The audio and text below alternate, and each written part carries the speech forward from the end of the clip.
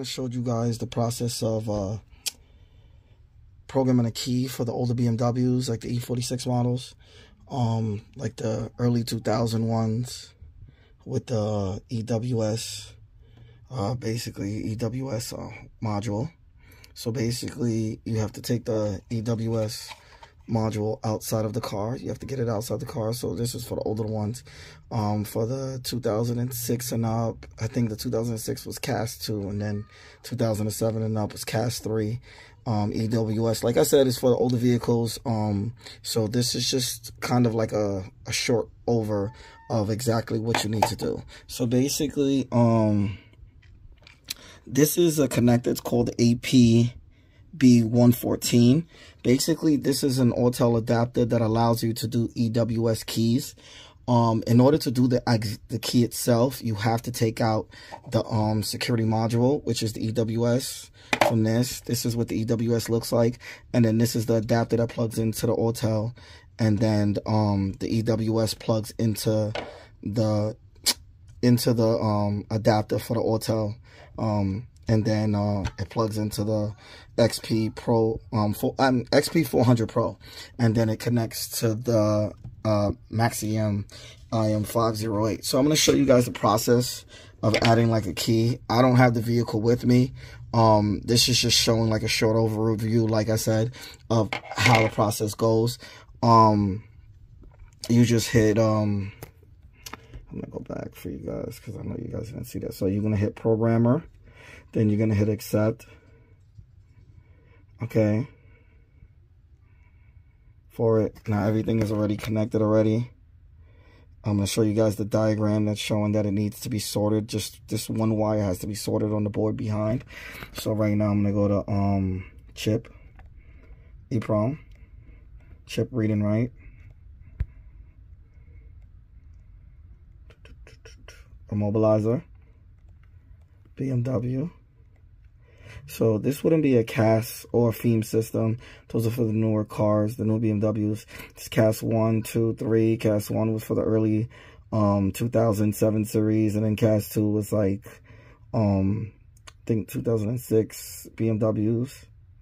Like, yeah, the 3 series, and then the 3 Plus is like 2007 and up to like CAS 4, and then CAS 3, different modules, and then CAS 4 would be like 2000 and I think like 13 and up for the 3 series, and then for the 5 series it started I think in like 2011. So we have CAS 4 unlock, backup, CAS 4 unlock, ES3, K-line, O4DJ, okay, and then they have EWS 4 here. So we're gonna be EWS K-line is to write and this is to read, okay? So I'm gonna go to read here. It says please connect, so the device does need a 12-volt source, so I bought a 12-volt power adapter to plug into it, and then the USB that plugs into the top of the unit. Okay, then you click OK, then you hit all. Okay, then this is a schematic. So basically what this is going to do is, basically it shows you exactly how to go about doing it. Then it says first prepare the APB114 matching board. Would be this. That's the board. Okay, and then basically check the circuit board of the components. Now I'm gonna zoom in on the board, and as you guys can see, that board looks exactly like this board. Okay, so then you have to kind of look at the chip here on it to see what kind of chip it is. I already confirmed that it's what is it? The 4DJ. Yeah.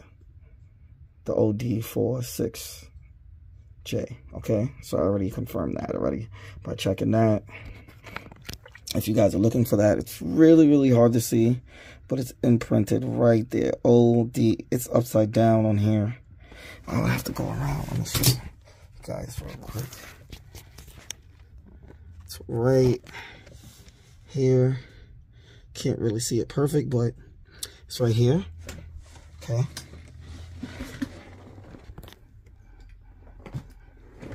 Okay, let me get back to that. Okay, so I'm gonna go back to all again. Okay, so wait, so the schematic.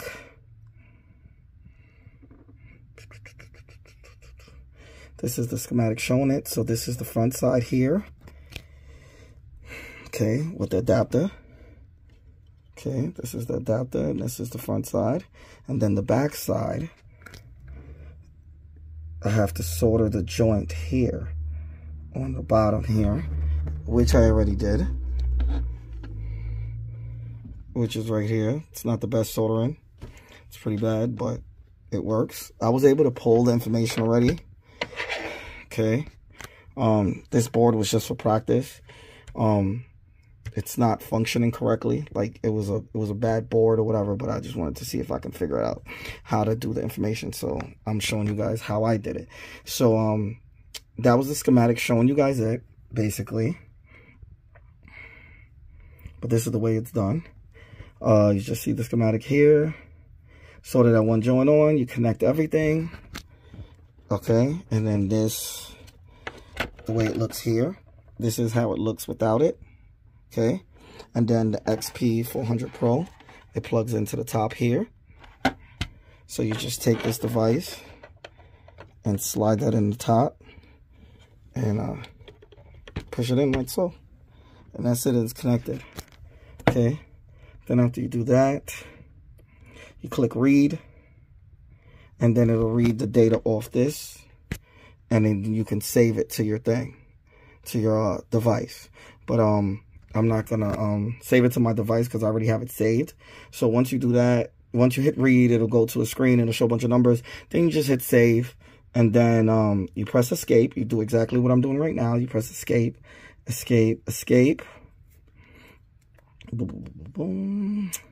Okay, so right now I have the T2 Max here, and I have a chip.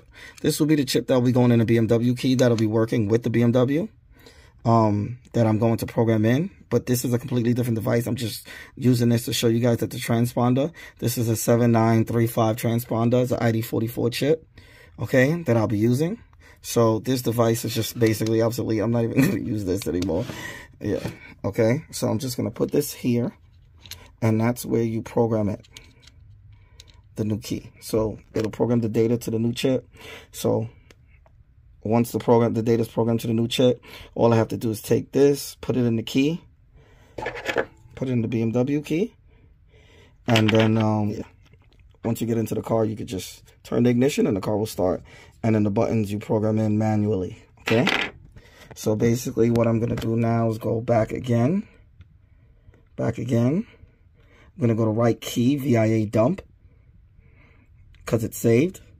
So don't press OK. Then I'm going to go to Europe. Then I'm going to go to BMW. Then it shows all the different CAS models, 1, 2, 3, semi-smart. Semi-smart is the fobs that you put in the dashboard to start it. Smart key is the ones that you don't need to put in the dashboard. Then they have another CAS 3, CAS 3 Plus, because there's regular CAS 3, and then there's CAS 3 Plus, and then there's CAS 3 Plus iStat. Yeah, different models. So then there's CAS 4, then there's EWS 1, 2, 3, 4, and then there's motorcycles, which I didn't even know. But I'm going to click EWS 3. And then I'm going to click right here. Please wait. Okay. So now I'm going to click on load data. So basically here it is. This is the file here. Okay. This is the file that was saved. And as you can see, it says OD46J. I'm going to hit OK. So it's analyzing the data. He said the data is ready. Select the key number and press make key to make a new key. Okay. So basically it wants you to pick a slot for the key. As you can see, key slot 1, 2, 3, 4, 5, 6, 7, 8, 9. Okay, so 5 keys are used, slots are used, and 1, 2, 3, 4, 5 is unused. Okay, so I'm going to add it in key slot 6. Okay, then I'm going to click on make key. Okay, add a key, number 6. Hit yes. So now that's blinking, showing that it's writing the key. That's going to continue blinking because it's writing it to this, the chip. This is how all the keys are made for the older BMWs. Just showing you guys how it's done. And this is the process. Okay, it's still writing the key. Please wait. Right after this, you don't have to do anything else. Just take the chip out like I said before. Put it in this remote or any kind of remote, aftermarket remote that you have. Just put the chip in, cut the blade, and it cranks right up and the car will start. But yeah, you have to put this module back in though. This one, you have to put the module back in. The case here, and then just plug it back into the car. With this adapter, just plug it back in. You plug this back in, and you go back to the car with the new key, and you just turn it and the car will start. Okay, it says operation of the key is ready for use, okay? So basically now it says key slot 6 is used, okay? So that means that the key was entered into the system and now it's good to go.